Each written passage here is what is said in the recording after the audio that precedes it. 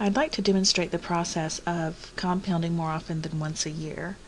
In the problems we've done so far, I have assumed that interest is paid on an annual basis, but some accounts or investments pay interest on a quarterly basis or a monthly basis. When you make your house payment, for instance, you have to make payments on a monthly basis, so for the lender, interest is being compounded on a monthly basis. That changes things.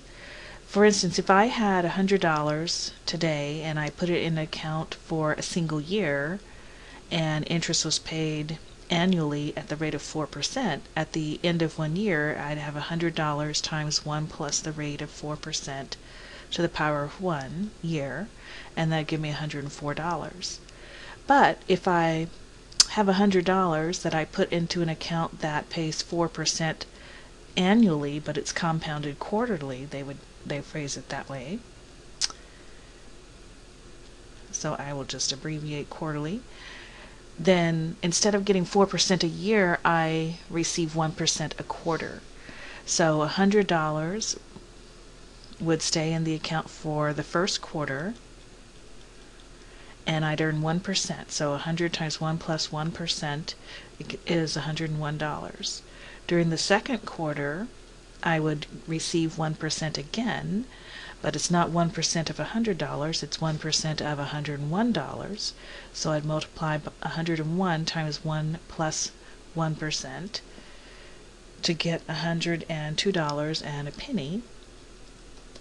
So I've earned a little bit extra interest. I'm basically earning interest. I earned 1% on this extra $1 the second quarter.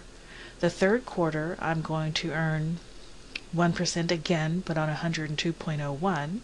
So multiply by 1 plus 1%, and I end up with 103.03 at the end of the third quarter. And then in the fourth quarter, I earn 1% again. That gives me 104.06. So compare this total with compounded quarterly compounding to this total with just annual compounding. Even though they both have the same rate, with the quarterly compounding I end up with 6 more pennies. Now that doesn't sound like a lot, and it's not, but if you compound this more frequent compounding over a really long time period and with higher rates, it's really going to add up. Now, what I'd like to show next is the effective rate. They actually call it the effective annual rate.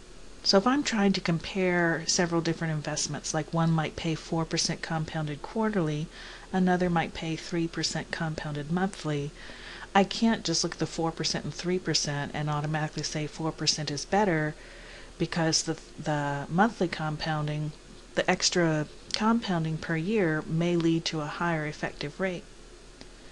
Now, I turned a $100 investment into $104.06 after a year. That calculates to be a 4.06 rate of return, 4.06% rate of return. So taking the ending value minus the beginning value of 100 over the beginning value of 100 gives me 0.0406 or 4.06%. That is my effective rate. But to calculate this effective rate, I had to figure out the ending dollar value. There's actually an easier way. I can calculate the effective annual rate using this equation. I take 1 plus the stated annual rate. In this case, that's the 4%. But then I break down that rate into its periodic rate. So I divide by the number of compounding periods per year. Boy, I know that's spelled wrong. So number of compounding periods per year, which would be 4. And then I take that amount and I raise it by the number of compounding periods per year, which I'm not going to write out again. So this denominator, this this exponent would be identical. And then subtract 1. So let's just test it on our example and see if it works. So my stated rate was 4%. I want to divide it by the number of compounding periods per year, which is 4, and then add 1 to that, and then raise it to the power of 4, then subtract 1 from that answer, and that should give me 4.06%. Now, if I had kept my money in there for 2 years, so the same account, 4% compounded quarterly, but I left it in there for 2 years instead of 1, this denominator would still be 4 and this exponent would still be 4, because it's the number or how often interest is paid per year. It's not including how many years you keep it in there, because we're trying to solve for an effective annual rate. So all we need to do is divide by the number of compounding periods per year, and then also make that the exponent. Now, you can do this in Excel as well.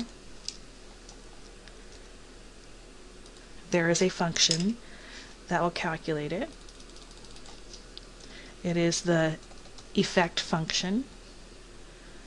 So you just enter your nominal rate of 4%, a comma, and then the number of compounding periods per year, which would be 4. So there's our effective annual rate. You can also do this on a financial calculator, and I'm going to demonstrate the TI-84 Plus. So you go to Apps, Finance, and scroll down until you see the EFF function. Enter, and then you enter your nominal rate, but enter it as a percentage, not as a decimal. So the 4% would just be entered as 4, and then a comma, and then the frequency of compounding per year, which in this case is 4. Close your parentheses, press enter, and there's your effective annual rate.